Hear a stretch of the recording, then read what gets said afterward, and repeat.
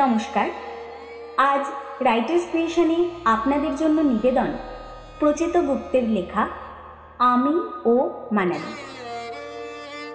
আধুনিক বাংলা সাহিত্যে প্রচেতা গুপ্ত একজন প্রথিতযশা সাহিত্যিক। সাহিত্যিক ও সাংবাদিক প্রচেতা গুপ্তের জন্ম 1962 সালের 14 অক্টোবর কলকাতায়। বাঙুর বয়েজ স্কুল থেকে পড়াশোনা শেষ করে তিনি স্কটিশ চার্চ কলেজ থেকে অর্থনীতিতে স্নাতক হন। ছোটবেলা থেকেই লেখালেখির সূচনা। মাত্র 12 বছর বয়সে তার প্রথম গল্প আনন্দমেলা পত্রিকায় প্রকাশিত হয়। 2004 সালে প্রথম উপন্যাস পশ্চিমবঙ্গ বাংলা একাডেমি পুরস্কারপ্রাপ্ত আমার যা আছে আনন্দলোক পত্রিকায় ও ছোটদের জন্য লেখা প্রথম উপন্যাস লাল রঙের চুড়ি আনন্দমেলা পত্রিকায় প্রকাশিত হয়। তার সৃষ্ট কিছু উল্লেখযোগ্য সাহিত্যকর্ম হল দেরি হয়ে গেছে, 3 নম্বর চিঠি, ঝিলডাঙ্গার কন্যা, রাজকন্যা, আশ্চর্য পুকুর প্রভৃতি। 2007 সালে বিশিষ্ট পরিচালক তরুণ মজুমদার প্রচেতা গুপ্তের লেখা চাঁদের বাড়ি উপন্যাস অবলম্বনে চাঁদের বাড়ি সিনেমাটি তৈরি করেন। চোরের বউ গল্প অবলম্বনে পরিচালক শেখর দাস 2011 সালে তৈরি করেন নেকলেস সিনেমাটি। বর্তমানে প্রচেতা গুপ্ত দেশ, আনন্দলোক, সুখী গৃহকোণ প্রভৃতি প্রথম সারির পত্রিকার নিয়মিত লেখক।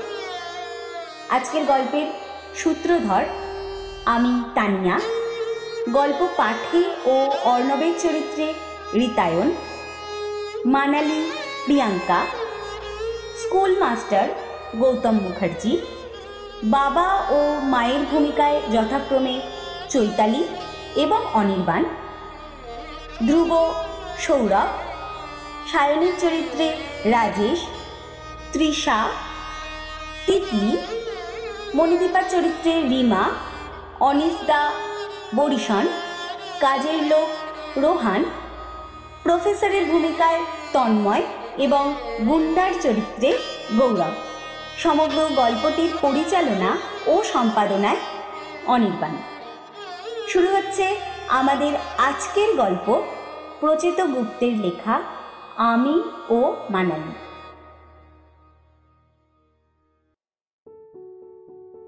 এক ধরনের ছাত্র থাকে যারা পরীক্ষায় কখনো ভালো রেজাল্ট করতে পারে না, কিন্তু লেখাপড়ায় অত্যধিক সিরিয়াস। এই কারণে তাদের নানা ধরনের হাসি ঠাট্টা গঞ্জনার মধ্যে দিয়ে যেতে হয়। কলেজের বন্ধুরা বলে, তুই হলে কর্ম করিয়া যাও, ফলের আশা করিও না টাইপের ছেলে। একে মনসি সিনড্রোমও বলতে পারিস। ওদের মধ্যে এই লক্ষণ প্রকট থাকে। মনে হচ্ছে খুব শিগগিরই কলেজে তোর বড় ছবি দেয়ালে টাঙিয়ে রাখা হবে। পাড়ার বন্ধুদের মত হলো, লেখাপড়ার পেছনে না ছুটে তুই বরং দেশ সেবায় মন দে। ওই ফিল্ডে ভালো মন্দ সব ধরনের লোক আছে, শুধু এই তোদের মতো সিরিয়াস লোক আর অভাব। পরীক্ষার রেজাল্ট ভালো না হলেও দেশ সেবায় তোর রেজাল্ট একদম মার কাটা, পুরো মার কাটারে ভাই, চোখ বুঝে ফার্স্ট ক্লাস।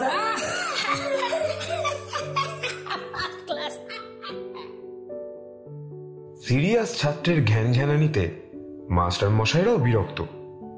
ক্লাসের বাইরে কিছু জিজ্ঞেস করতে গেলে বলেন, এক জিনিস বারবার বুঝতে আসো কেন? সবকিছু যে সবাইকে বুঝতে হবে তারও তো কোনো মানে নেই। যতটুকু পেরেছো তাই নিয়ে সন্তুষ্ট হও। তুমি তো আর ফেল করা ছাত্র নও, মোটামুটি ছাত্র। এইসব ছেলের বাড়িতেও সমস্যা। বাবা মা দাদা দিদিরা বলেন, কি রাত দিন বইমুখী নিয়ে তো বসে থাকিস? রেজাল্ট তো সেই 40 আর 50। খুব বেশি হলে 52। বাজার দোকান করতে বললে তো এমন ভান করিস যেন ফার্স্ট হবি। ফার্স্ট না হলেও সেকেন্ড তো বটেই। এসবে সিরিয়াস ছাত্রদের কিছু এসে যায় না। সিরিয়াস ভাবটা তাদের অভ্যাসের মতো। ঠাট্টা, বিরক্তি, রাগ কোনোটাই তাদের গায়ে লাগে না। আমি হলাম এইরকম একজন সিরিয়াস ছাত্র। রাত দিন পড়াশোনা করে স্কুল শেষ করেছিলাম। রেজাল্ট হয়েছিল মোটামুটি, মন্দ নয় আবার ভালোও নয়। তবু কলেজ করছি আরো সিরিয়াস ভাবে। কখনো ক্লাস কামাই করি না, ঝড় জল ধর্মঘটেও চলে আসি। অল্প স্বল্প জড়াজড়ি বা পেটের অসুখে পকেটে ওষুধ রাখি। সেকেন্ড ইয়ারের গোড়ার দিকে একবার ট্রাম থেকে নামতে গিয়ে ডান পায়ের গোড়ালিতে হলো হেয়ারলাইন ফ্র্যাকচার। ডাক্তার বলল 10 দিন বেড রেস্ট। আমি 3 দিনের মাথায় ট্যাক্সি নিয়ে কলেজে হাজির হলাম। অনার্স ক্লাসে আমাদের হেড অফ দ্য ডিপার্টমেন্ট মুকুল গাঙ্গুলি বললেন, তুমি খবর পাঠালে না হয় ডিপার্টমেন্টটা তোমার বাড়িতেই শিফট করতাম, তোমাকে আর কষ্ট করতে হতো না, ট্যাক্সির ভাড়াও বাঁচতো। ছেলেমেয়েরা খুব একচোট হাসলো, বলল, নো প্রবলেম স্যার, আমরা ডিসাইড করেছি অর্ণবের কটা দিনের ট্যাক্সি ফেয়ার চাঁদা তুলে সামলে দেবো। সত্যি সত্যি পরের অফ পিরিয়ডে কয়েকজন তাই করলো। রুমাল পেতে ঘুরে ঘুরে করিডোরে পয়সা তুললো। বন্যাত্রাণে চাঁদা তোলবার ঢঙে টেনে টেনে গান ধরলো, আমাদের অর্ণবের পা ভেঙে গেছে গো গো, ক্লাস না করে শুয়ে থাকলে ছটপটিয়ে মরে গো গো, আসবে কি করে বলো গো গো। ওদের কাণ্ড দেখে আমিও খুব হাসলাম। পরের দিন আবার কলেজে এলাম। প্রত্যেক কলেজের মতো আমাদের কলেজেও 2-1 এমন অধ্যাপক আছেন যাদের লেকচারকে লেকচার না বলে বলা যায় ঘুম পাড়ানি সঙ্গীত। যারা কঠিন ইনসমনিয়ায় ভোগে তারাও এদের ক্লাসে এসে ঘুমিয়ে পড়বে এবং কিছু সময় পরে নাক ডাকতে শুরু করবে। ছেলেমেয়েরা কেউ এই অধ্যাপকদের ক্লাসে ঢুকতে চায় না। আমি কিন্তু ঢুকি, মন দিয়ে নোটস নিই, টিউটোরিয়াল, লাইব্রেরি, টিউশন কোনোদিনও মিস করি না। সিরিয়াস হওয়ার কারণে আমি বিশেষ আড্ডা টাড্ডার মধ্যেও নেই। ক্যান্টিনে বসলে ঘন ঘন ঘড়ি দেখি। বন্ধুরা চোখ পাকিয়ে বলে, এই অর্ণব, ঘড়ি দেখছিস কেন? আমি অবাক হয়ে বলি, বাহ, ক্লাস আছে না? আজ ক্লাস বন্ধ, আজ আমরা সিনেমা দেখতে যাব, তুই যাবি আমাদের সাথে? আমি উঠতে উঠতে বলি, না ভাই, আমাকে ক্লাসে যেতে হবে, তারপর টিউশন আছে। ধ্রুব উঠে হাত চেপে ধরে, বলে, আরে টিউশনের গুলি মার। আমি কাঁচু মাছু মুখে বলি, আমার কাছে পয়সা নেই যে। সায়ন বলে, তো টিকিট আমরা কাটবো, শুধু একটাই কন্ডিশন, সিনেমা হলে তোকে বসতে হবে মনিদীপার পাশে। তৃষা লাভ দিয়ে বলে, শুধু বসলেই হবে না, মনিদীপার হাত ধরে বসতে হবে। মনিদীপা বলে, বাপরে, হাত ধরে হয়তো বলবে, মাই ডিয়ার, এসকেম সেকেন্ড পিরিয়ডে যা পড়িয়েছে সেটা আরও একবার বুঝিয়ে দাও দেখি ডার্লিং। আমি ওর হাত ফাত ধরতে পারবো না বাবা। আমি হেসে বলি, ঠিক আছে, হাত ধরতে হবে না, তুই ফিস ফিস করে বলে দিস, তাহলেই হবে। সকলে হেসে ওঠে। আমি ওদের সঙ্গে সিনেমা যেতে বাধ্য হই। টিউশনের সময় হয়ে গেলে, একটু আসছি হ্যাঁ বলে মাঝপথে উঠে আসি চুপি চুপি।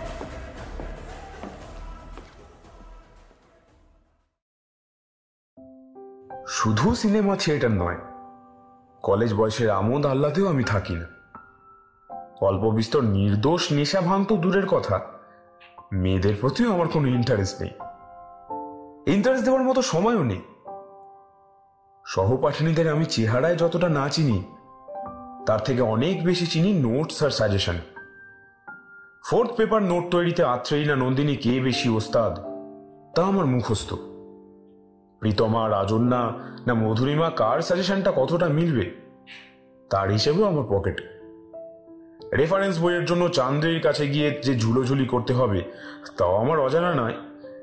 এসবের জন্য তাদের আশেপাশে আমি অসংখ্যবার ঘুরঘুর করতে পারি। বাড়ি পর্যন্ত ধাওয়া করতেও পিছপা নয়। কেউ কেউ ড্রয়িং রুমে বসিয়েও রাখে ঘন্টাখানেক, আমি বসেই থাকি। আবার কেউ কেউ কাজের লোককে দিয়ে বলে পাঠায়, আর দিদি তো এখন ঘরেতে নাই, 1 ঘন্টাখানেক পরে আসুন। বুঝতে পারি কথাটা মিথ্যে, তবু 1 ঘন্টা পরে এসে আবার সুযোগ নিই। ভালো নোটসের কাছে খারাপ অপমান কিচ্ছু না, সকলেই কথা জানে বলে ক্ষমা ঘেন্না হাসি ঠাট্টা করে মেনেও নেয়। কলেজের ছেলেরা আমার নাম দিয়েছে সিরিয়াস গাধা, মেয়েরা বলে শুকনো কাঠ। আমার কিছু যায় আসে না, আমি আমার মতো পথে চলি। সেই আমি হঠাৎ পাগল হয়ে গেলাম। একটু একটু পাগলামি না, ভয়ঙ্কর রকমের পাগল। সব কেমন যেন তালগোল পাকিয়ে গেল। আমার মতো সিরিয়াস গাধা শুকনো কাঠের জীবনে যে এরকম ফাল্গুন ধারে রস আসতে পারে আমি কল্পনাও করতে পারিনি। পড়লাম একেবারে অথই জলে। ঘটনার শুরুটা আগে একটু বলি, একেবারেই সাদামাটা শুরু। একদিন দোতলার করিডোরের একপাশে দাঁড়িয়ে নোটসের পাতা উল্টাচ্ছিলাম, আর চোখে 13 নম্বর ঘরের দরজার দিকে নজর রাখছিলাম। 13 নম্বরে ফার্স্ট ইয়ারের ক্লাস চলছে। দিন 3 হলো তাদের ক্লাস শুরু হয়েছে। কলেজে নতুন সেশন শুরু হওয়া আমার কাছে খুব বিরক্তিকর একটা ব্যাপার। গাদাখানেক ছেলে মেয়ে খালি ক্যাঁচর ম্যাচর করে পড়াশোনার পরিবেশ নষ্ট হয়। এরা শান্তশিষ্ট হয়ে সেট করতে করতে মাসখানে কেটে যায়, ততদিন কলেজে যেন একটা হুল্লোড় চলতে থাকে।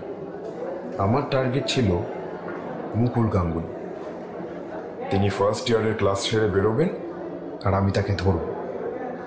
টিচার্স রুম পর্যন্ত নানান ধরনের প্রশ্ন করতে করতে যাব। আমি জানি উনি বিরক্ত হবেন, অ্যাভয়েড করতে চাইবেন, তা হোক, আমায় লেগে থাকতে হবে। বাড়িতে বসে শুধু নোটস তৈরি করলেই হয় না, টিচারদের কাছে বারবার ঝালিয়ে নিতে হয়।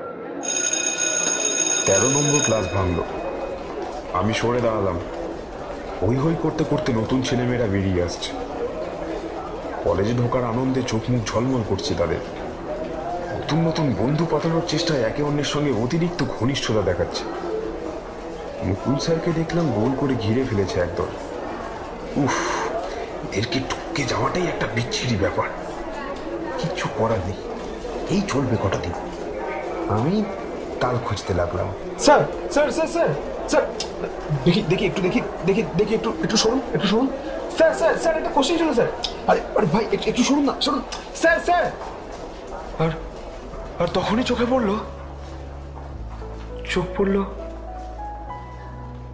পড়ল মেয়েটির দিকে। আমি চমকে উঠলাম। মেয়েটি ভয়াবহ ধরনের সুন্দর, এত সুন্দর যে আমার মনে হলো এরকম আমি আগে কখনো দেখিনি। আজকের পর হয়তো আর দেখতেও পাবো না। সাদা সালোয়ার কামিজ পরেছে সে, ওড়নাও সাদা, মাঝে মাঝে নীলের পোঁচ, যেন খানিকটা শরতের আকাশ সঙ্গে নিয়ে চলছে। মাথার চুল ফুলের পাপড়ির মতো ছড়িয়ে আছে কাঁধ পর্যন্ত। টিকালো নাক, থুতনি, দীর্ঘ গ্রীবা, টানা টানা দুটো চোখ। বইয়ের ব্যাগটা জড়সড় করে ধরে রেখেছে বুকের কাছে। মেয়েটি মুখ তুলে আমার দিকে তাকালো। চকিতে তার চোখ দুটো দেখতে পেলাম। আমার গোটা শরীরটা টলমল করে উঠল। পৃথিবীর সব মায়া, মমতা, ভালোবাসা যেন জমা হয়েছে এই মেয়ের চোখে।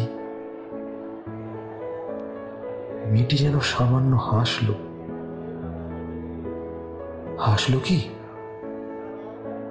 নাকি এই মেয়ের ঠোঁট দুটোই অমন, হাসি লেগে থাকে সবসময়। মনে হলো মেয়েটির হাতে একটা গোলাপ ফুলও রয়েছে, লাল গোলাপ। সেই ফুল অদৃশ্য, আমি দেখতে পাচ্ছি না, কিন্তু রয়েছে। আমি যে আমি নোটস, সাজেশন, স্যার সব ভুলে গেলাম। করিডোরের পাঁচিল চেপে দাঁড়িয়ে রইলাম যতক্ষণ না মেয়েটি আমার সামনে থেকে চলে যায় শান্ত পায়ে। চলে যাওয়ার পরও নড়তে পারলাম না অনেকক্ষণ। নিজের ক্লাসে ফিরলাম দেরি করে। ততক্ষণে লেকচার শুরু হয়ে গেছে। সবাই অবাক হলো, এরকম আমার আগে কখনো হয়নি। প্রথম দেখায় প্রেমের ঘটনা পৃথিবীতে রোজ আকচার ঘটছে, কিন্তু আমার ক্ষেত্রে হলো বাড়াবাড়ি। কিছুদিনের মধ্যে আমি চলে গেলাম বড় সড়ো একটা ঘরের মধ্যে। ক্লাসে অধ্যাপকরা লেকচার দিলে মাথা মুন্ডু বুঝতে পারি না, বন্ধুদের মধ্যে অন্যমনস্ক হয়ে বসে থাকি, টিউশনে না গিয়ে পথে পথে ঘুরে বেড়াই।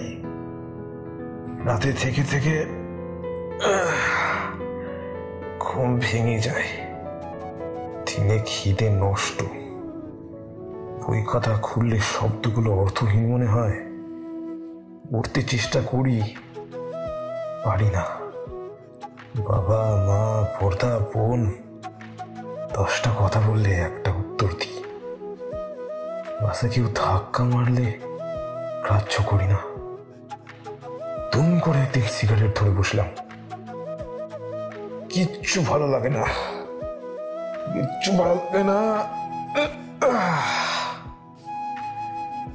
চোখের সামনে শুধু সেই মেয়ের মুখ, মায়া মমতা ভালোবাসা মাখা মুখ। কথাটা কাউকে বলতে পারি না। আমার মতো সিরিয়াস ছেলেরা সব পারে, প্রেমের কথা বলতে পারে না। বলতে পারার মতো কেউ তাদের থাকেও না, থাকতে নেই। নিজেকে নিজেই লজ্জা পাই, সামলাতে চেষ্টা করি, পারি না। ক্লাসের ছেলেমেয়েরা অবাক হলো। তোর কি হয়েছে রে, শুকনো কাঠ? আমি আরো শুকনো ভাবে হেসে বললাম, কই কিছু না তো, কিছু না। অলবাত কিছু একটা হয়েছে, আরো শুকিয়ে গেছিস। এই নিশ্চয় রাত জেগে হেভি পড়ছিস। আমি মাথা নামিয়ে বলি, পড়তে তো হবেই, ফাইনাল এসে গেছে যে। রাত জাগছি কিন্তু পড়ছি না, পড়তে পারছি না। এই করতে করতে 2 মাস কিভাবে যেন গড়িয়ে গেল। সকালে রাত জাগা চোখ নিয়ে কলেজে ছুটি। গেটের আড়ালে দাঁড়িয়ে দাঁড়িয়ে দেখি মানালিকে। ততদিনে ওর নামটাও জেনে গিয়েছি, কিন্তু শুধু ওই নামটুকুই। ঝকঝকে গাড়ি এসে দাঁড়ায়, উর্দি পড়া ড্রাইভার গেট খুলে সেলাম ঠোকে। মানালি কোনো দিকে না তাকিয়ে কট কট করে কলেজে ঢোকে। ওদের ক্লাস ভাঙলে করিডোরে বেফালতু ঘোরাঘুরি করি। স্যারেরা বেরিয়ে এসে জিজ্ঞেস করেন, কি হলো অর্ণব, কিছু বলবে? আমি তাড়াতাড়ি বলি, না স্যার কিছু নয়। মানালি লাইব্রেরিতে ঢুকলে আমিও লাইব্রেরিতে ঢুকে পড়ি। অনেক দূরে মুখ নামিয়ে বসে থাকি। সামনে খোলা থাকে বইয়ের পাতা, হাওয়ায় উল্টে যায়, তাও তাকিয়ে থাকি। মানালি 1 তলার লনের কাছে বন্ধুদের সঙ্গে দাঁড়ালে আমি 3 তলার বারান্দায় গিয়ে উঁকি দিই। 3 তলার বারান্দায় দাঁড়ালে 1 তলার লনে চলে আসি। মাথা তুলে তাকাতে লজ্জা পাই, তবুও যেন দেখতে পাই।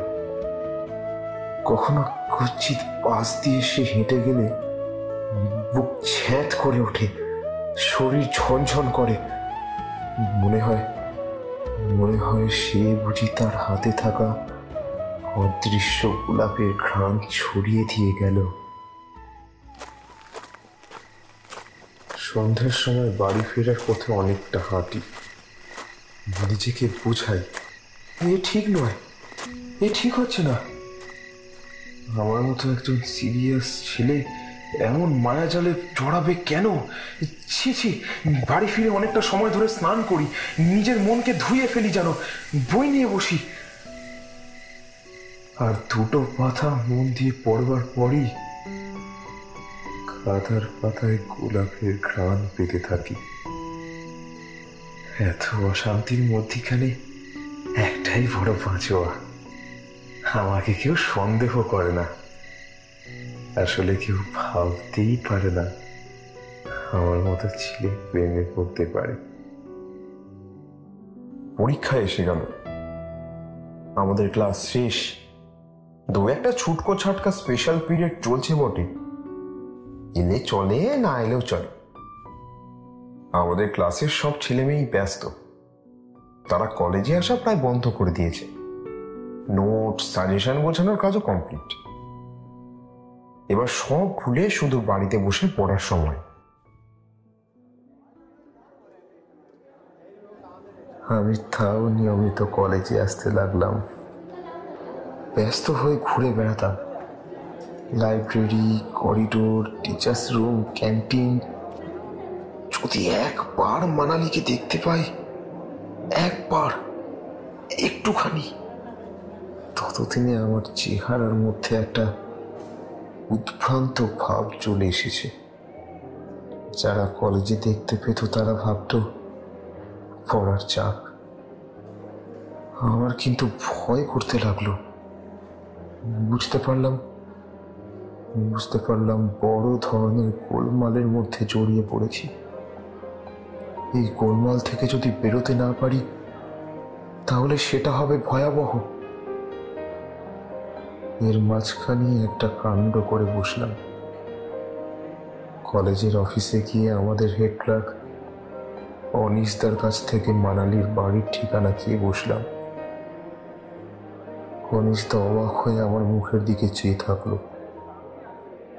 তারপর মাথা নামিয়ে শান্ত গলায় বলল, তোমার কাছ থেকে এটা আশা করিনি অর্ণব। এবার ঘটনার শেষটুকু বলি, শুরুর মতো শেষটাও সাদামাটা। পরীক্ষার ঠিক 7 দিন আগে কলেজে ঢুকছি মাথা নামিয়ে। সময় হিসেব করেই এসেছি, ফার্স্ট ইয়ারের ক্লাস ভাঙবে, ছেলে মেয়েরা বেরোবে। মাথা নামিয়ে চওড়া সিঁড়ি বেয়ে উঠছি দ্রুত। হাতে দুটো ফাইল রেখেছি ইচ্ছে করে, যেন নোটস নিয়ে ব্যস্ত। কিছুক্ষণের মধ্যে ক্লাস ভাঙা ছেলেমেয়েরা হই হই করতে করতে নিচে নেমে আসতে থাকে। মানালি কি আমার পাশ দিয়ে চলে গেল, নাকি এখনো নামেনি? হঠাৎ পিছন থেকে ডাক শুনি, শুনুন, এই যে শুনুন। মুখ ফেরাতেই বুকটা ধক করে উঠল। মানালি আজ শাড়ি পরেছে। শাড়ির রং ভালো করে দেখার আগেই সে খুব স্বচ্ছন্দে উঠে আসে সিঁড়ি টপকে। আমার থেকে একটা সিঁড়ি নিচে এসে থামে। দেখতে পাই মানালি একা নয়, নিচে আরো 4-5 জন মেয়েও দাঁড়িয়ে আমার দিকে তাকিয়ে মুখ টিপে হাসছে তারা। মানালি আমার চোখের দিকে তাকায় সরাসরি। আমি আমতা আমতা করে বলি, আমাকে ডাকছো? মানালির মুখে আজও সেই হাসি, তবে সেই হাসি আজ অন্যরকম। হ্যাঁ, আপনাকেই ডাকছি। আপনি এরকম আমার পিছন পিছন ঘুরছেন কেন বলুন তো? আমার হাত পা ঠান্ডা হয়ে যায়। আমতা আমতা করে বলি, আমি তো। হ্যাঁ আপনি। আমি কিছু বুঝতে পারি না ভেবেছেন? সব বুঝতে পারি। কলেজে ঢোকার সময় লুকিয়ে লুকিয়ে আমাকে দেখেন, ছুটির সময় সিঁড়ি দিয়ে ওঠানামা করেন। কিছু বলিনি, সেদিন শুনলাম অফিস থেকে নাকি আপনি আমার বাড়ির ঠিকানা পর্যন্ত জোগাড় করবার চেষ্টা করেছেন। How dare you!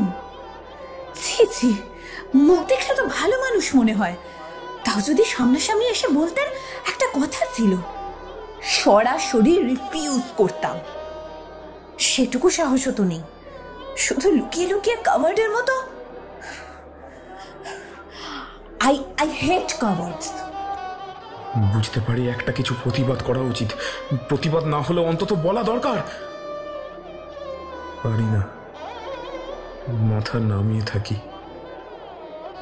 মানালি আবার বলে, সিনিয়র বলে এতদিন কিছু বলিনি, তাছাড়া শুনেছি আপনি নাকি একজন সিরিয়াস স্টুডেন্ট।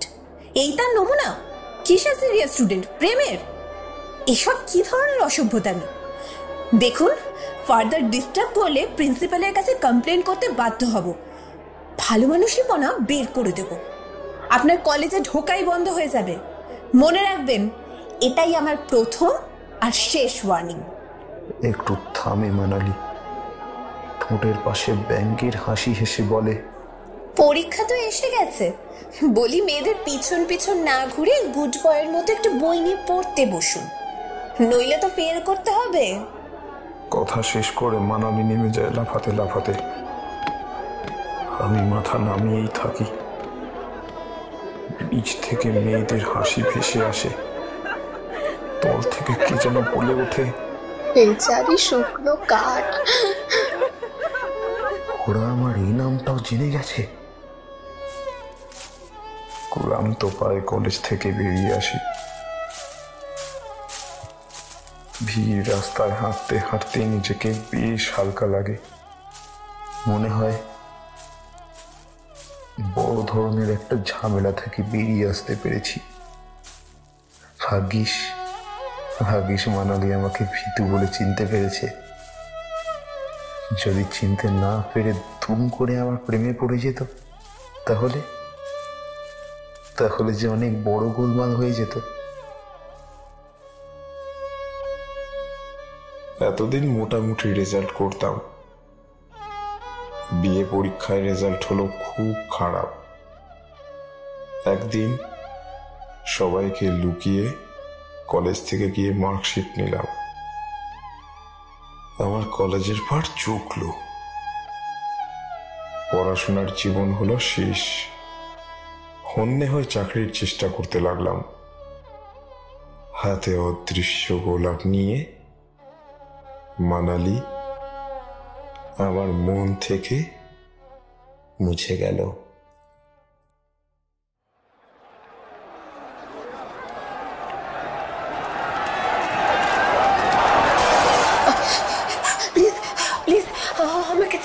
আমাকে ছেড়ে যাবেন না, আমি মরে যাব।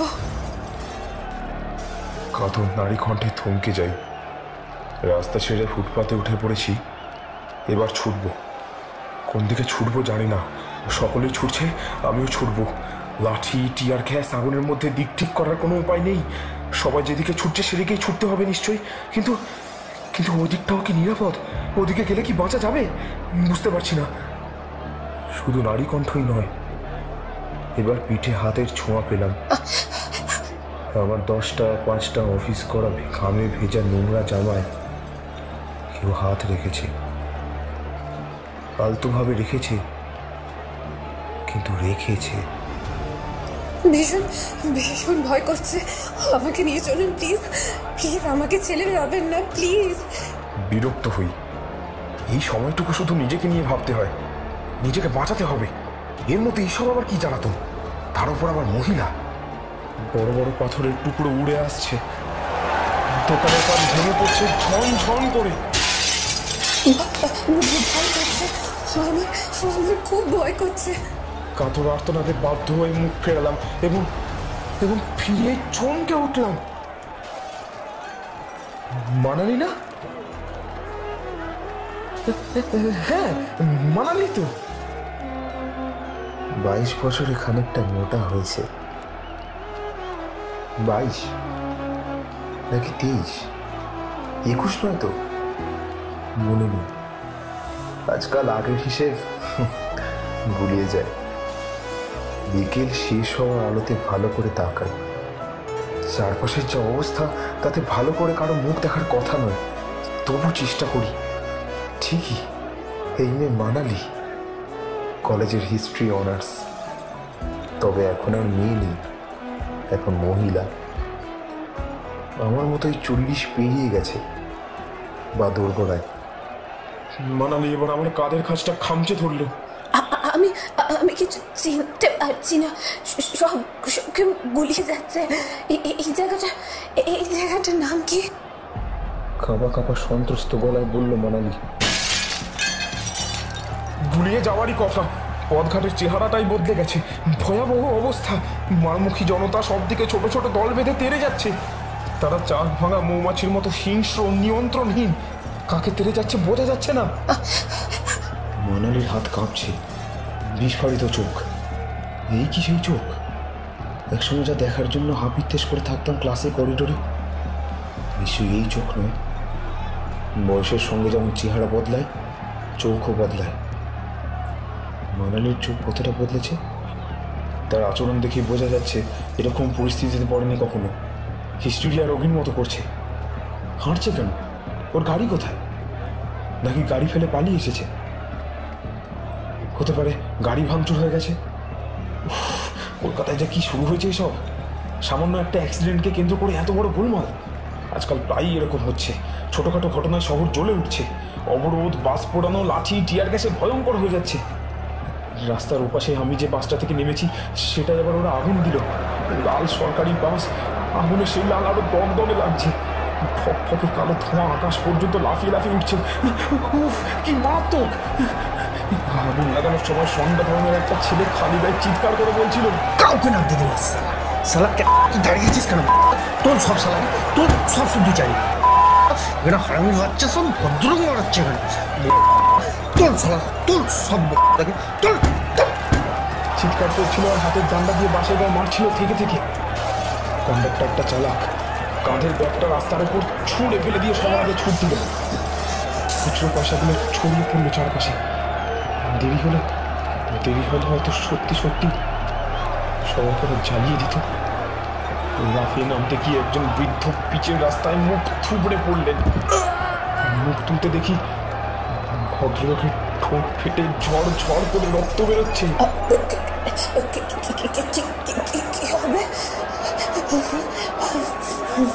মানালির ঠোঁট থরথর করে কাঁপছে। সেই ঠোঁট কি একই আছে নাকি বদলেছে? নিজেকে দ্রুত সামলালাম। না, মেয়ে মানুষের চেহারা দেখার সময় এখন নয়। হো হো চিৎকার করে একদল উন্মত্ত মানুষ উল্টো দিক থেকে ছুটে যাচ্ছে। ওরা নিশ্চয়ই আবার আগুন লাগাবে। গুটি কত ছেলে আটকে পড়া সারিবদ্ধ গাড়ির কাঁচ আর হেডলাইট ভাঙছে উৎসবের মেজাজে। ছেলেগুলো স্কুলে পড়ার বয়স। গাড়ির ভেতর থেকে মেয়েদের কান্নার আওয়াজ আসছে। ছিটকে ছিটকে নেমে পড়ছে সবাই। মাননীয় কি এরকম কোনো গাড়ি থেকে নেমে পড়তে বাধ্য হয়েছে? হতে পারে। ওরা বাসের ধোঁয়ায় চোখ কড়কড় করে উঠল। চারপাশে আচ্ছা লাগছে। আমি আমার হাতা তুলে চোখ মুছলাম। কাছেই দোকানের সারার পর পড়ছে কর্কশ করে। কি যেন চিৎকার করে বলে উঠল,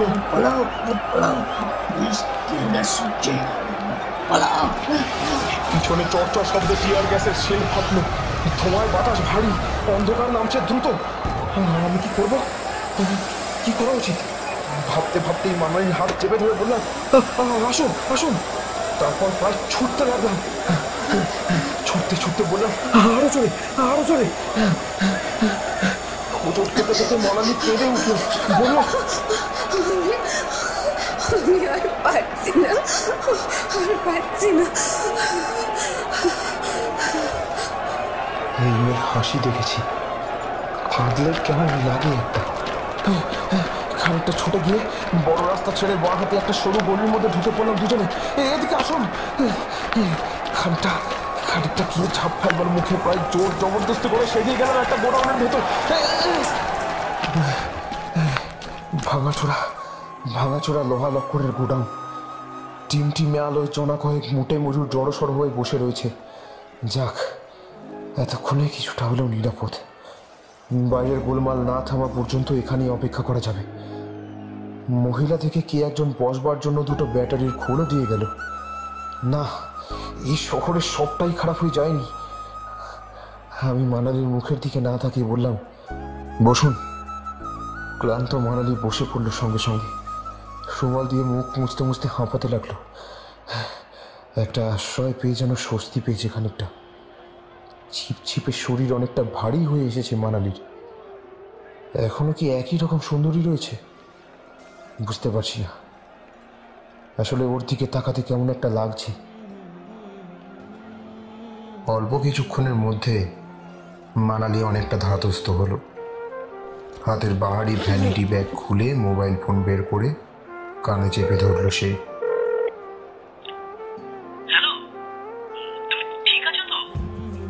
হ্যাঁ, আপাতত সেফ। না না, এখনই তোমাকে আসতে হবে না। এখানে গাড়ি ভাঙচুর চলছে। গোলমাল থামলে আমি আবার ফোন করব। একজন ভদ্রলোক আমাকে রেস্কিউ করেছেন। In fact I begged his help. খুব সাহসী মানুষ। উনি না থাকলে আজকে কি হতো? তুমি কি ওর সঙ্গে একটু কথা বলবে? না, বলো। মানালি উঠে দাঁড়িয়ে মোবাইলটা বাড়িয়ে ধরল। নরম কৃতজ্ঞ গলায় বলল, নিন, একটু কথা বলুন প্লিজ। আমার হাজব্যান্ড, ও আপনাকে ধন্যবাদ জানাতে চায়। আমি হাত বাড়িয়ে ফোন নিলাম। হ্যালো।